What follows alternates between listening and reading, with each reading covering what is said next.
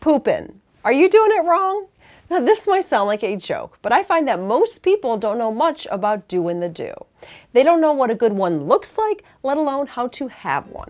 So in this video, I'm going to give you the scoop on how to have a great poop. Did your doctor ever talk to you about your poop? Or did your mom ever bring it up? Well, the answer is probably no, but Mama Natural is going there because I think it's an important component of our health. So in this video, I'm going to give you 5 tips on how to have a great poop. Number 1, eat a healthy diet. Now this goes without saying, but we want to be sure we're eating real healthy foods with lots of plant fiber. Shoot for 9 servings of leafy greens, root and cruciferous vegetables, and fresh fruit a day. If you throw in some properly prepared grains, you are good to go. Now, nuts and seeds are a wonderful addition, but if you have bowel pain or are prone to diarrhea, it's best to pass on those. Be sure to also include lots of healthy fats. This helps to keep the whole system lubricated. I'm talking about avocados, olives, raw butter, coconut oil, and so forth. And don't forget, ample protein keeps those bowel muscles strong and functioning. So some good sources include wild fish and seafood, pastured and organic meats, eggs, raw and organic dairy. Tip number 2, position. Position for pooping? For reals? Yes. The way you sit on a toilet is super important.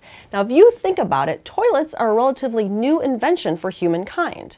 In fact, sitting on a toilet by itself is actually not an ideal way to take a poop. When a person sits on a toilet, the rectum is forced into a kinked position. Now, this can cause us to strain in order to eliminate. This straining exerts pressure on the anal and rectal veins, which can cause hemorrhoids, bowel herniation, and other illnesses associated with the lower digestive tract. Now, anatomically, humans are intended to squat when eliminating, and they've done this since the dawn of time. In fact, more than half of the world's population today still squats when they go poo. But most of us have Western or sitting toilets in our home. So what are we supposed to do? Get rid of them? Well, no. But we can optimize the way we sit on them. The key is we want to elevate our legs to recreate a squatting position. Now you can do this by simply using a little wastebasket, or better yet, a stool. For the longest time we used our toddler's little step stool, but we now use a stool from Step & Go that tucks under the potty when you're not using it. Pretty snazzy, huh? They also make a white version. I'll have a link to Step & Go in the video description below. Tip number 3, timing. Now this might sound silly, but make time to poop every day. In our fast-paced, busy world, we wake up probably to a child crying, and we're often running from the minute our feet hit the floor, and we're not setting aside time to poop. So give yourself 15 minutes every morning to do it. Now for most of us, when we get in the bathroom and get ourselves comfortable, it won't take us that long. It'll be fast and easy. But for those that struggle with chronic constipation, this can be a great way to train your body to poop every morning. Tip number 4, exercise. Leading a sedentary life can be hazardous to our health and to our poops. If you want to get things moving, you gotta get moving. Exercise helps relieve constipation because it stimulates the muscles and nerves in the gut to work better. The bowels respond even more when you're in a consistent exercise routine and doing it at the same time each day, according to the University of Michigan. It can be as simple as walking every day, taking a bike ride, or doing a little yoga. And tip number 5, drink fluids, particularly water. Hydration is very important when it comes to bowel movements.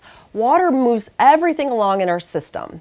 In fact, the large intestine needs water to form our stool, and stool itself is made up of 75% water. And studies show that those who are well hydrated are less likely to struggle with constipation. So be sure to get your H2O. So there are 5 tips on how to have a great poop. Now let's talk about what a great poop looks like. That will be in my companion video, link in the video description below. Thanks so much for watching this video. If you enjoyed it, give it a thumbs up because this helps us spread the word to other natural mamas out there. Now just so you know, we do 2 videos a week. On Tuesday, they're usually like this, some kind of natural health tip or trick. And on Thursday, we have our weekly vlog called In Real Life. Be sure to subscribe to my channel so you don't miss any of these videos, and we'll catch you next time.